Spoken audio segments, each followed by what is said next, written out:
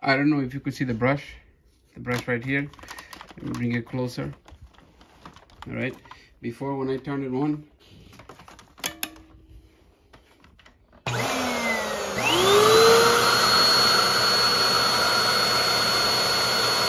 the brush is not moving, so that tells me something's wrong with the belt.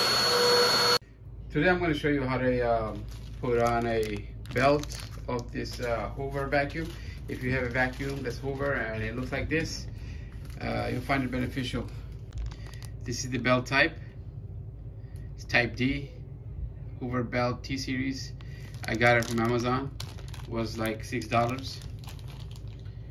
So we'll see what happens. Right now, we turn it on, this brush doesn't move. You hear the vacuum running, the suction side is working, the belt doesn't move.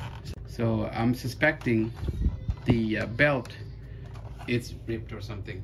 So we're gonna open it up and see what it looks like. So it has about 6 screws that's holding it all together.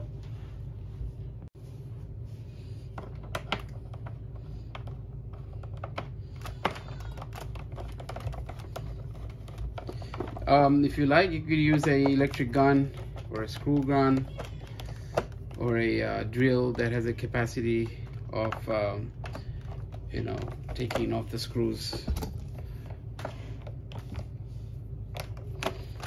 But in this case, I'm using a screwdriver because most people don't have drills and guns and screwdriver and automatic screwdriver.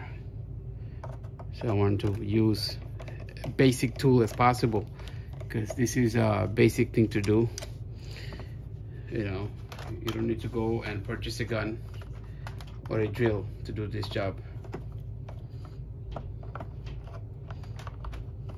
think I took them all out, so it should come out. There's one more here.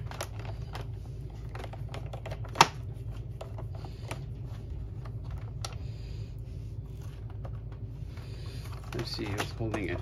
It's about to come out. It's gonna be a little dusty. It's all right. When the vacuum starts working, we will take care of it. The bad news is the belt is okay. I was hoping it's the belt that's not working. It's the bad news because I was expecting to change the belt. So what else could be the problem? See, the belt is here. Doing well.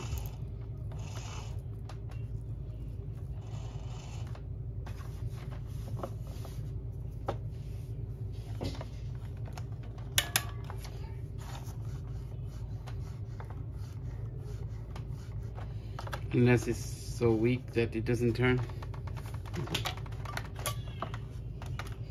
Maybe the tension is not there.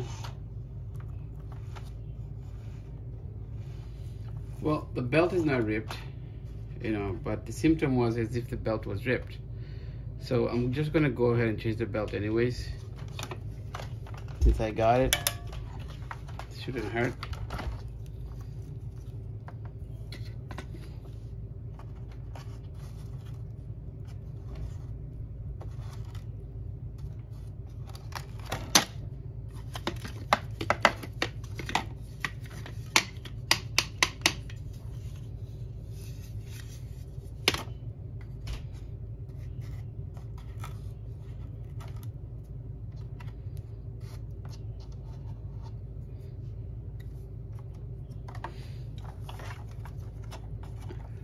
I don't know if you could see, it's connected to the motor over there.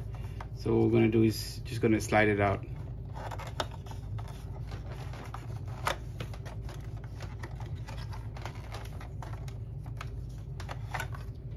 Okay, this is the original belt. Looks like it's overstretched, and I'm gonna put on a new one and see if it makes a difference.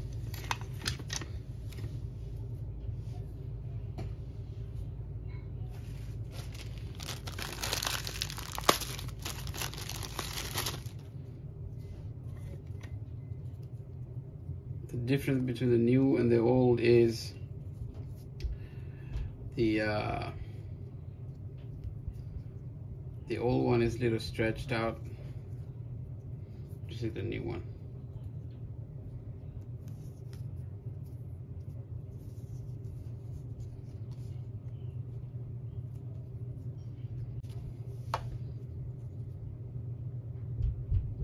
It is in bad condition, but it's not ripped. We'll see.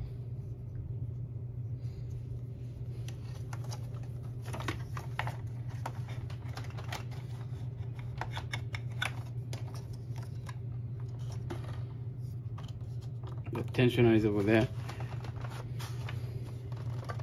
See, spring loaded. This is what applies pressure to the belt, and the motor engages with the belt. So you move the tensioner up and down, you are able to slide it. Very nice. I'm going to close the tensioner and put this back. Before I put it back, I'm going to clean this up and get a blade.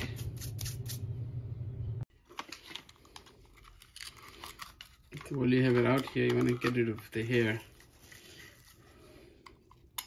If you find this video useful, don't forget to subscribe to our channel and like this video and share with your family and friends.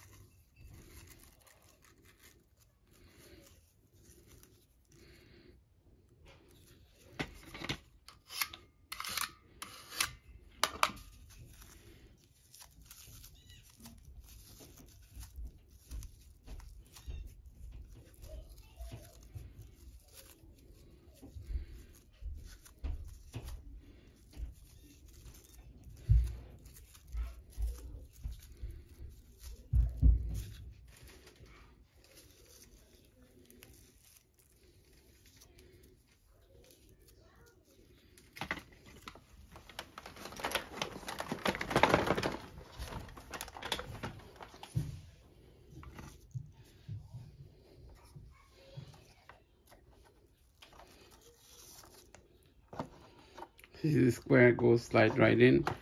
Same goes here.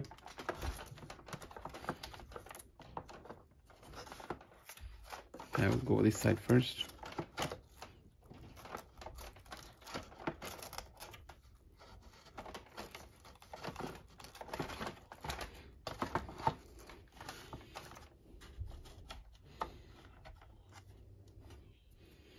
Now I'm going to apply pressure.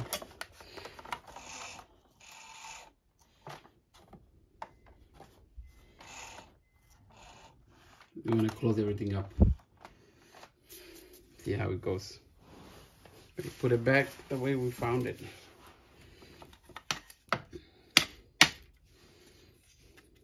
If I had time, I would rinse this off. I don't have much time, so I'm just going to go and put this back.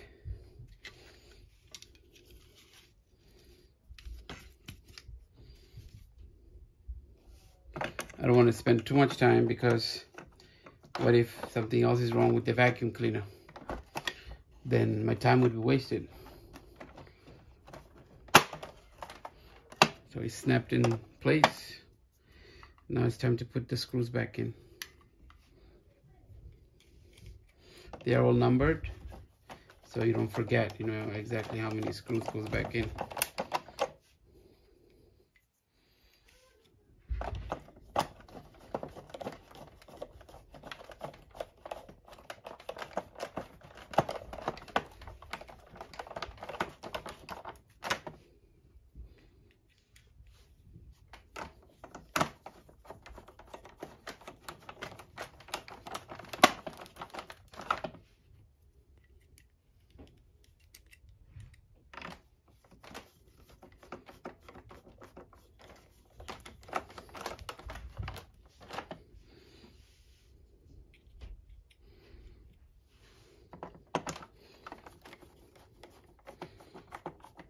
It's very important to put back exactly the way it came in. Otherwise, it won't work properly. I'm just stating the obvious. So that includes the screws. You know, make sure you put the right screws back in. It's ready to go. We're gonna test it. Hopefully it works. Let's test to see if the brush works.